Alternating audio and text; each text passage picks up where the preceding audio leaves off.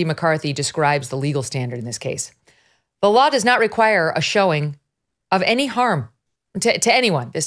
How weird was that? That's my adding. The state need not prove that the defendant ever intended to defraud anyone, much less actually defrauded someone. Great word. It need not be established that any creditor or financial institution even relied on the defendant's misrepresentations, that those misrepresentations were material, or that anyone was actually fooled by them. That actually was pretty funny. The state just has to show that a defendant made false claims with enough persistence and repetition that at least two persons were, quote, affected,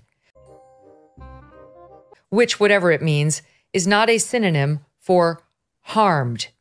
Based on that, they have gone in there and they are basically taking over Donald Trump's businesses. People are very likely to feel enraged by this.